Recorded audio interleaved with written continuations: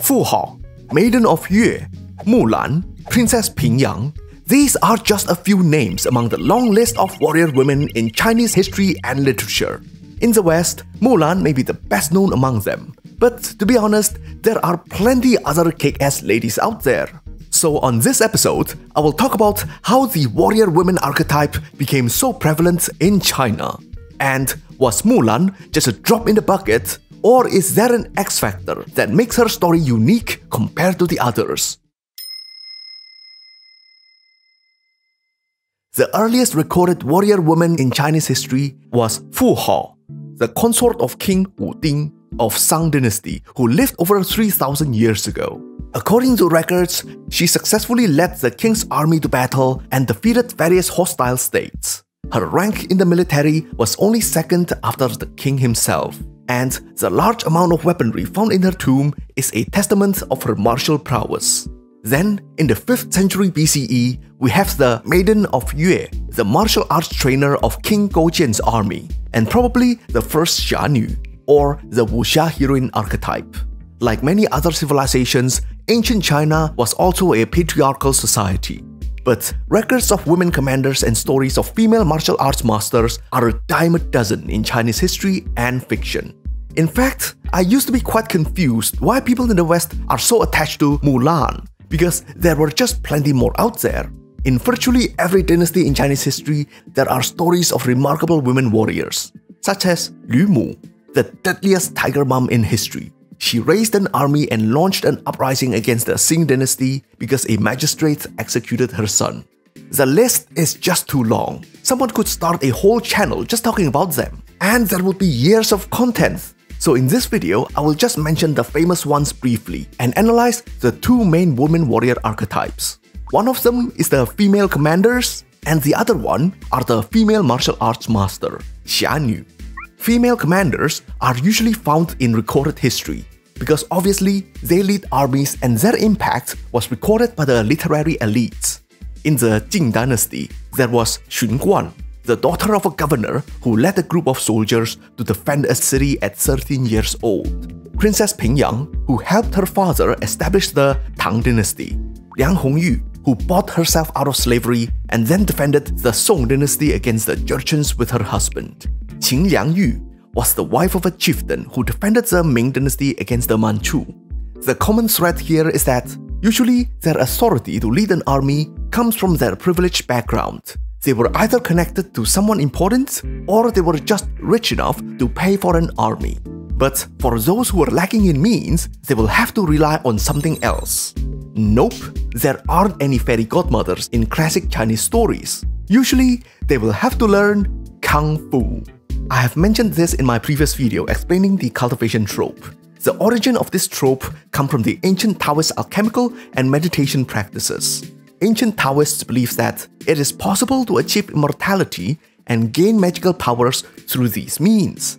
And since cultivation exercises is closely tied with martial arts and share a lot of the same principles, martial arts masters are often depicted to have near magical powers.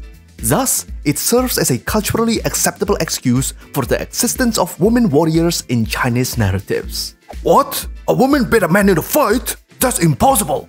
But she learned Kung Fu. Oh, okay, that makes sense. In European narratives, there are also powerful women like Morgan Le Fay and Joan of Arc, but usually their powers were attributed to either mystical or external source, such as the devil for witches and God for Joan. Cultivation and martial arts is just a culturally specific narrative that worked for China. And since martial arts is widely available, it normalized the image of the warrior woman, making them a staple in fiction.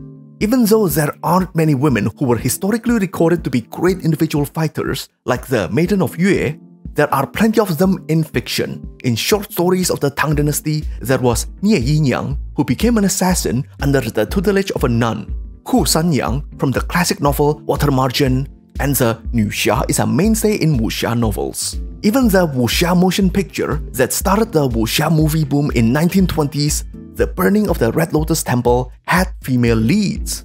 The thing about martial arts is that the skill comes with the assumption that the practitioner had to put in a great deal of work. they had to work as hard as the men. Making this narrative easier to swallow was the fact that in theatrical performances and even in classic action movies, the actresses were held to the same standard as male action stars. Cynthia Rothrock, the 80s American martial artist star, also had to do bone-breaking stunts when she worked in Hong Kong.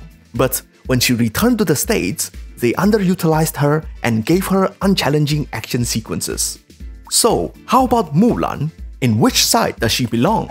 Commander or martial artist? If we were to go by the Ballad of Mulan, the oldest written material about her, which was dated to the Northern Wei dynasty, she's kinda neither. She did not have a privileged background, nor did she learn any special martial arts skill. All she did was endure a 12 years long campaign, together with the men, her comrades, which was even more incredible, given that grit and hard work was all the power that she had. The original ballad ends with the question, the male hare wildly kicks its feet, the female hare has shifty eyes, meaning that there are physiological differences between the sexes. But when a pair of hare runs side by side, who can distinguish whether in fact I am male or female? However, in Disney's disastrous live-action movie, she was a gifted child with higher amount of chi than anything else, which goes completely against the essence of the ballad.